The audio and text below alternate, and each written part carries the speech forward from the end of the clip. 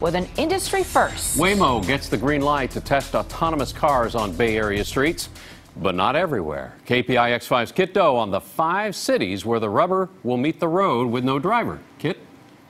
Yes, we are live here at the corner of Castro Street and El Camino Real in downtown Mountain View. This is the geographical heart of the testing area. And take a look at this map. The shaded area shows the region within Santa Clara County that's allowed for the testing. This is Palo Alto, Mountain View, Los Altos Hills, and Sunnyvale.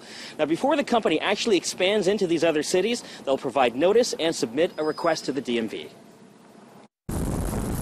To get a sense of what it's like to have a Waymo minivan cruising around your city, we followed this one around for a few miles. What's remarkable is that it's pretty unremarkable. It drives by the book, always signaling and going the speed limit. Waymo has just reached a milestone itself, 10 million miles of road testing in about a decade.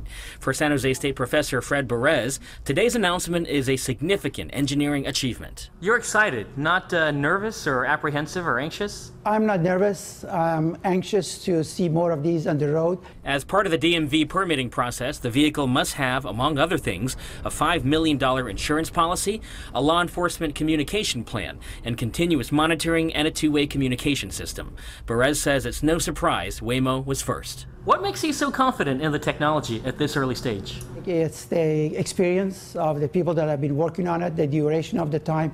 They have invested time and money, the number of years as well as miles that they have put behind them. Since they began testing in 2009, there have been several dozen minor crashes, the vast majority caused by other drivers. The computer was to blame for just one of them in 2016, when it was caught on camera pulling into a VTA bus and sideswiping it. Would you feel comfortable crossing the street with your family in front of these Waymo cars with no driver in?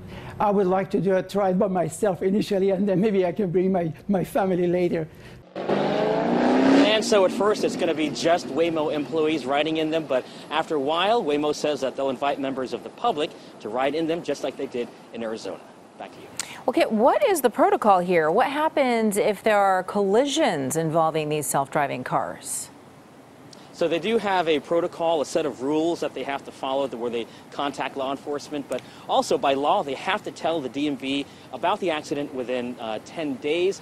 And if you want, you can actually sign up for email alerts from the DMV informing you of all those accidents. Oh, interesting. All right, Kiet Do live for us there in Mountain View.